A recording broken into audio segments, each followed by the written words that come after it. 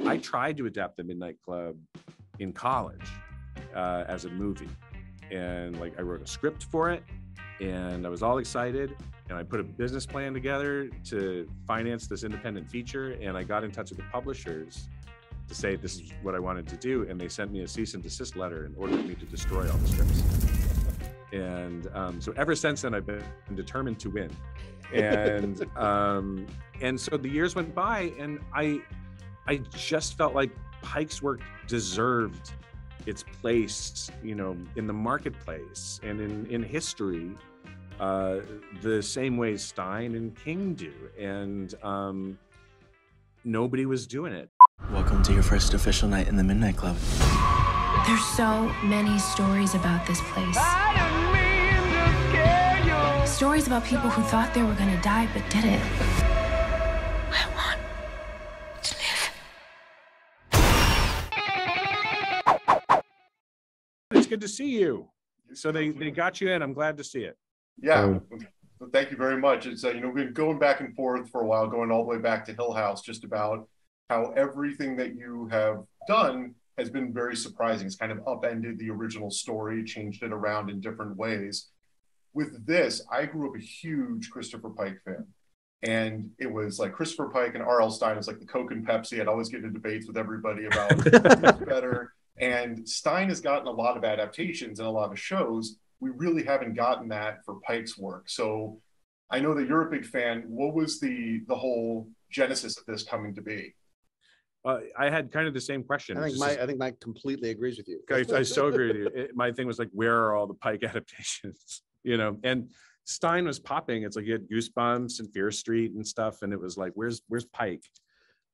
Because in that debate of Stein versus Pike, I was Camp Pike growing up, and so I tried to adapt The Midnight Club in college as a movie, and like I wrote a script for it, and I was all excited.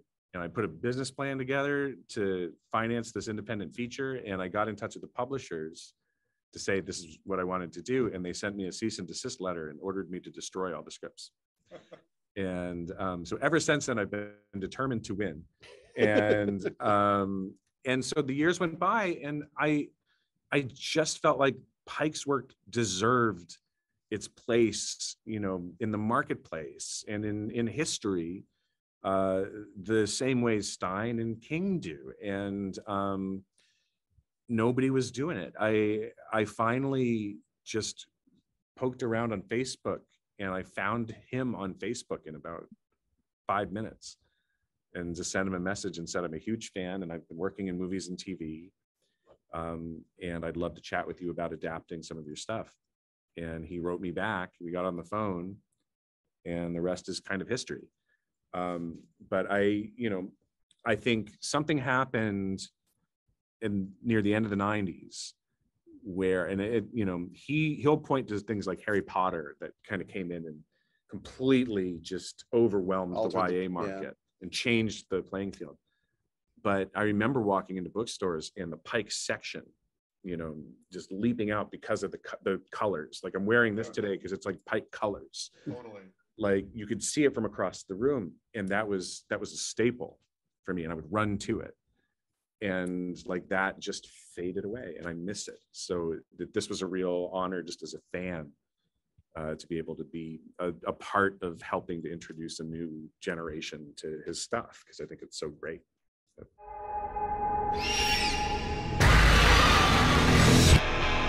I'm Dr. Georgina Stanton. Welcome to Brightcliffe.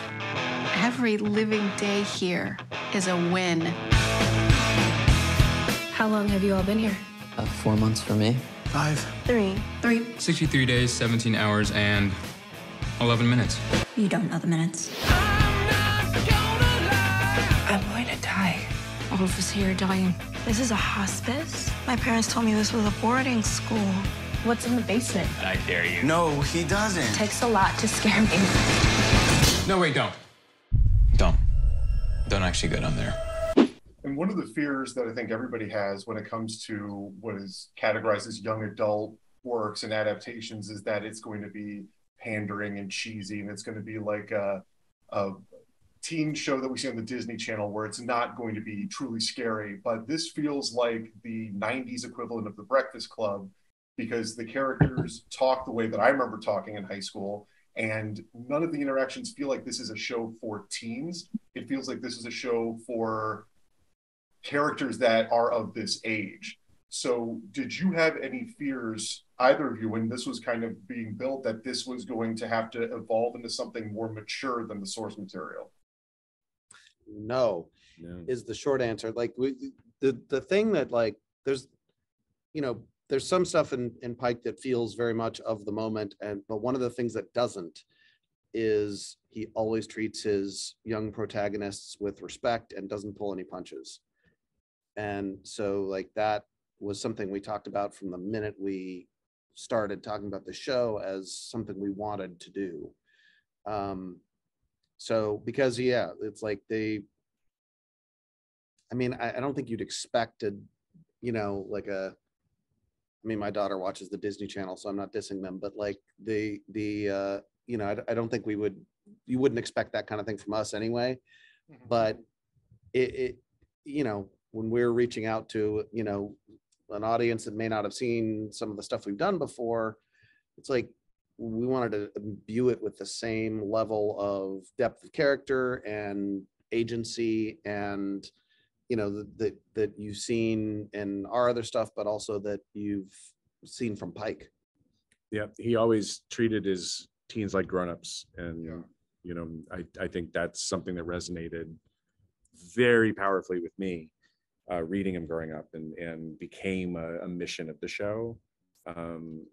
I hope we succeeded, you know, because you mentioned it's like, you remember talking this way and feeling this way in the 90s, but we were also like, what are the kids today looking for? What do they talk about? And that was something for us that's like, that world is alien. And so we had some younger people in the writer's room who helped shape that as well.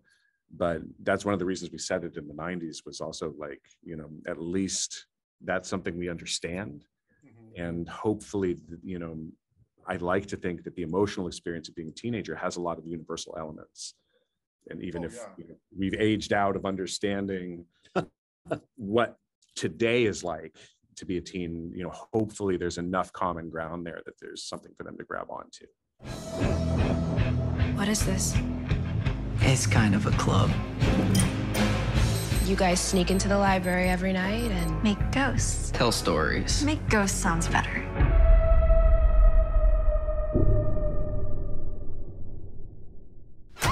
You know, talking about the Nintendo 64, Super Nintendo, PlayStation, all those things coming, and just, you know, kind of the way that people dressed and the soundtrack, the great soundtrack. I imagine getting all those songs must have been a project unto itself. Oh yeah, like such a killer soundtrack. But the thing that really caught me off guard is I wanted to go in as blindly as I could, but going in, the stories that they related in the book they're a little light, they're a little not flimsy, but they're very light. But here you've got all of like the greatest hits, bringing in all of the different stories and turning them into these short stories. Was that kind of from the outset what you wanted to do, or did that evolve over time?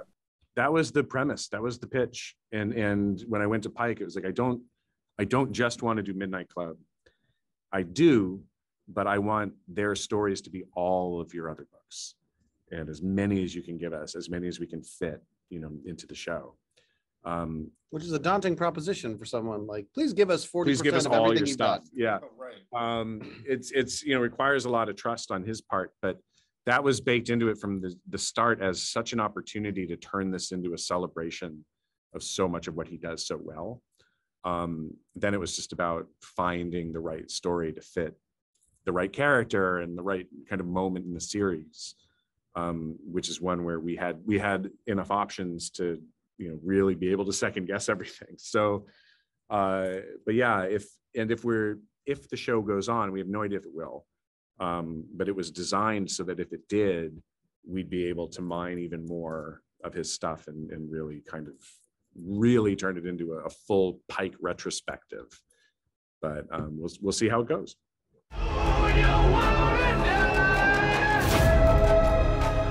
To those before, to those after, Us now. Into those beyond.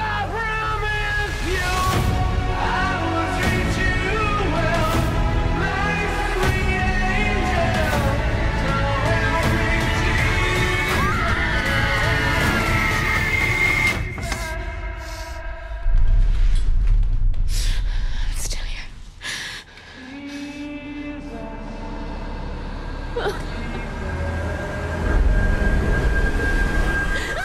And with that, I kind of got that feeling watching it that there is that potential. So obviously not planning too far ahead, but would that be something that you would continue to mine his works? Would he have input on adding new stories, or would you think that would be something you would all develop internally? Well, we'd start by mining his works. He's talked about having new ideas for the show. And so that's something we'd encourage. And he's writing again. He's got a book he's almost finished with, you know, that could be a new Pike book out on the market. I haven't gotten to read it yet, and I feel resentful about that. I feel like we should be able to read it first. I'm sure we will. We're a frequent flyer, I'm sure. Yeah, but yeah, I think it would be awesome to have him create something bespoke for the series. We'll just have to see what the appetite is out there in the marketplace for more of this. And that's the first time we've ever had this issue with our work. We've always done limiteds because we could end it and run away. And now we have to like endure the suspense of whether or not there's going to be more. But yeah, we'll see. Well, with the looking at various elements and all the things that were peppered in there, and obviously with all of the works that you've both done so far, it did definitely strike me that there's little Stephen King call outs in the series as well. And I have to ask, because so far your career has kind of turned into a bucket list of all my dream projects coming true. And I saw that there is the one scene where Dusty's holding the Dark Tower. Is there any possibility that you two would be up for adapting that, whether it's Netflix or as a film or something? Because that has just never been done, and I think you would be ideal for it. Well, we agree with you. We would very much love it if we got to do that. Look, that is, you're identifying what is 1,000% my dream project. As to whether or not it's possible, you know, nothing's impossible. This town and this business are insane. And that property, more than I think anything else that King has been fraught with false starts and, you know, almost made it and, you know, misfires, I think is safe to say with the movie. So it has challenges to get on its feet, but nothing would make us happier than to be able to do Dark Tower. And we're going to keep trying to make that a reality until someone else tells us we have to stop. So thank you for putting it out there in the universe, Alex. Yes. I hope it comes true. I really appreciate your time. The show was phenomenal. I absolutely loved it. I can't wait for people to check it out. And yeah, it's been a pleasure talking to you. Pleasure talking to you. You take good care. And I love your shirt. Alex. Oh, it's super cool. That's a great shirt. Yeah.